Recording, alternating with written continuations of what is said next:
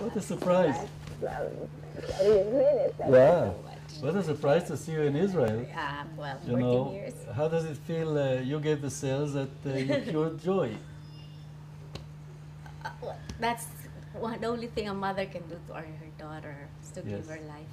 Yes, you know, she's the first case of a mismatched cells because Yes. mother is a mismatch with the child. Uh, This is the first case in the world that mismatched lymphocytes cured cancer.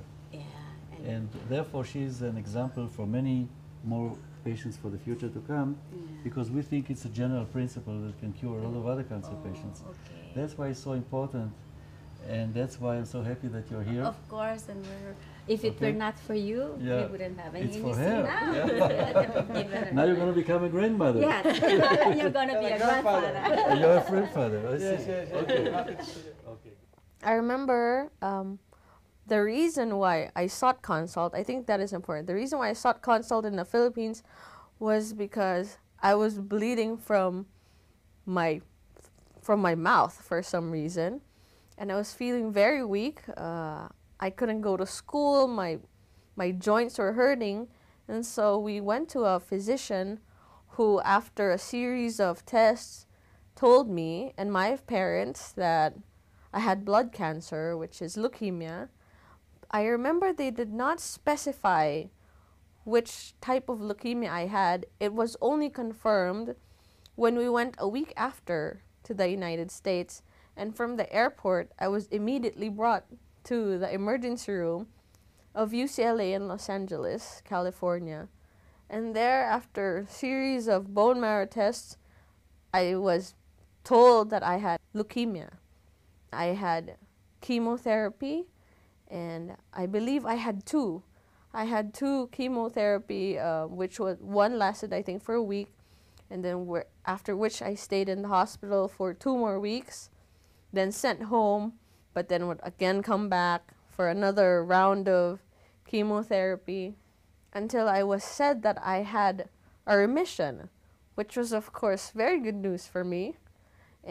But then that was only a short stint because after 2 months, I again had the symptoms, which was similar to the first one that I had. And then after a few days, they said that I had a relapse. And they were very frank that they said they felt like if they were to do another round of just chemotherapy, then I would again have a relapse. So they were not very convinced that just the chemotherapy would cure me. And so they suggested a bone marrow transplant and all that, but unfortunately... But you had no matched donor.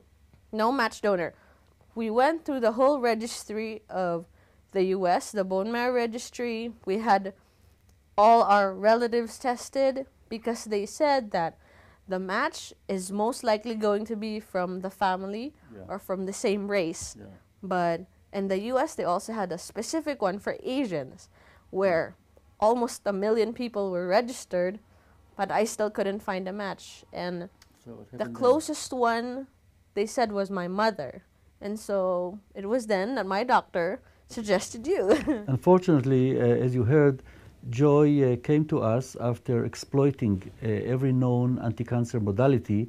Unfortunately, her disease came back, and since there was no matched donor available for a regular transplant, it was obvious that something special had to be done in order to overcome this resistant blood cancer. And actually, she was the first case where we applied a new method trying to use intentionally mismatched lymphocytes, in this case obtained from her mother. We generated killer cells from her mother in the laboratory, reasoning that such killer cells will circulate in Joy's blood, kill residual cancer cells, and assuming that the number of cancer cells were still controllable, not too high, they might kill all of them and cure her.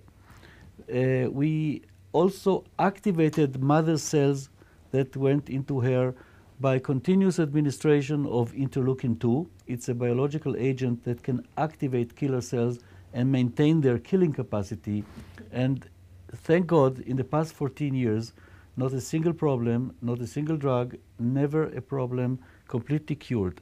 She is the first example of cure of cancer despite resistance to chemotherapy by intentionally mismatched donor lymphocytes, using Mother Nature killer cells in order to kill cancer cells despite resistance to chemotherapy. I've never had any treatment since then. No medicine, no tests, no nothing. So I'm now 26 years old. I am married and I'm pregnant. I'm giving birth in January. I'm very happy.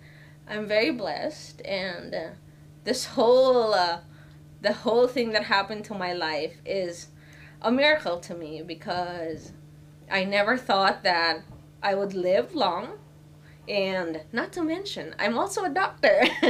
So I was able to fulfill all my dreams, and I'm just very, very happy.